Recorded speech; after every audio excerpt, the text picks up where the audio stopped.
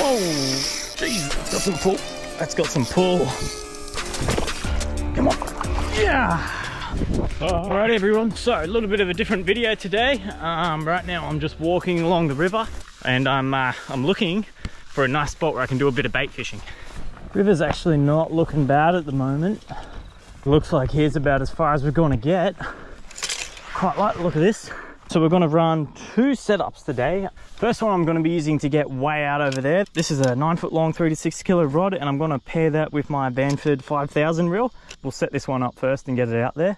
So I actually bought this rod and this reel to go do a bit of beach fishing when I went to Moreton Island, but beach fishing didn't really work out and I haven't caught anything on this rod yet, so hopefully I can get something on it today. Also, this is running 15-pound braid, and I think this must be 16-pound leader. As for a rig, I'll keep it pretty simple. I'm just going to do a paternoster.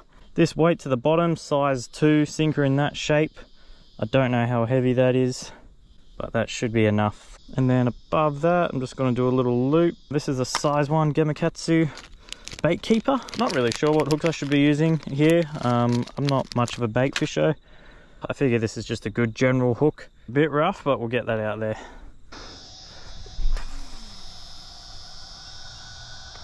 Okay, it's not a bad distance. Turn drag right down, very loose, perfect. All right, line's tight. So on the second setup, I'm just using my little 2,500 sized Sol 3, sticking that on a shorter rod. This is just a 7 foot rod. If I did have more 9 foot rods, that's what I'd be using for the river here. I think that's perfect. But anyway, I'll work with what I've got. I'm pretty sure on this, I'm running, this is an 8-pound leader. I'm only doing an 8-pound leader because this has only got 8-pound braid on it anyway. And on this one, I'm going to do the same setup.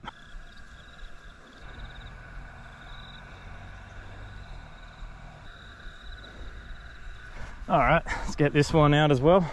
Thinking I'll try to get a bit closer to the bank with this one.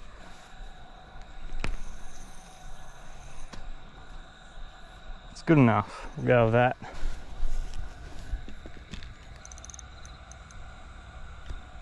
All right, that's set up as well. Drag super loose. Same with that rod. Now we just sit here and wait.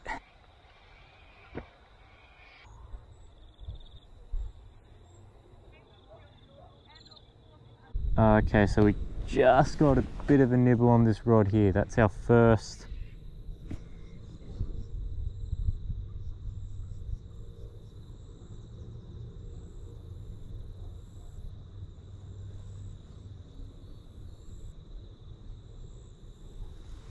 Oh, have we got something or not? Yeah, we got something, I think. It's moving, yep. Dave, drag off a bit. Come on, what is it? Oh yeah, it's a carp. Good, good, good. Oh, let the drag off a bit. Let him run. Back on a bit. Where is he? Come on, mate. Whoa, Jesus, it's got some pull. That's got some pull. Oh, I don't want to cross up this line. Oh. Come on. Oh. Okay. Wow, that thing's got some pull. Oh. Okay. Let's get the net. Oh.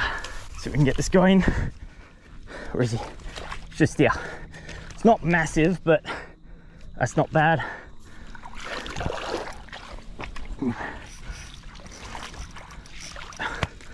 Yeah, he's not huge, but man, that's a strong fish.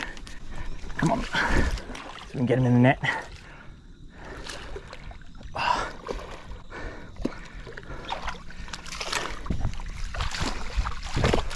Come on, yeah. Oh, got him. Okay, probably one of the smaller carp I've caught, to be honest, but very good to finally get one. Okay, size carp, hooked. How's he hooked? Perfectly in the corner of the mouth there.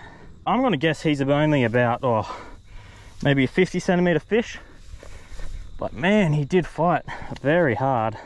That is a big old carp. Not that big, to be honest. I've caught much bigger here. I reckon he's probably like 50 to 60 centimeter sort of size. But yeah, there we go. Took the bait right off the bank there. Look at that mouth, just like a vacuum cleaner these guys are. Quite nice colors too. We'll give this guy a measure. I would put him bang on about 57.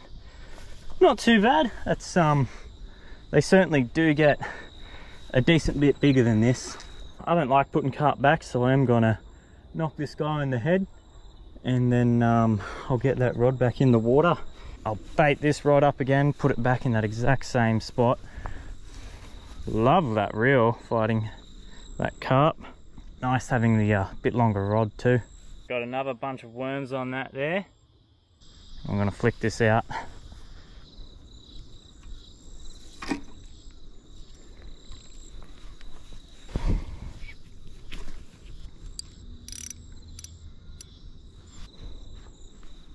Alright, stuck the head torch on as well now.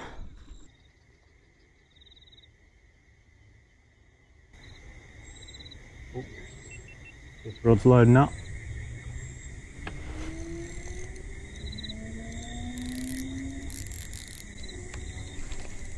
Have we got something? I think we do. Have we? Yeah, must do. Feels lazy though. What? That's annoying. Just a turtle. Not what we're after. Come here, buddy.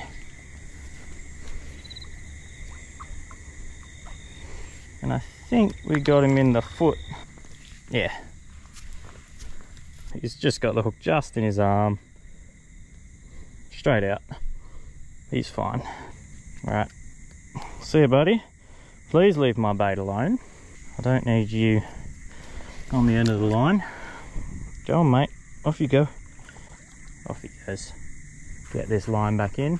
I think we are running out of worms. Alright, only got small worms left. So this hook's looking a bit sad, but we'll get it out there anyway.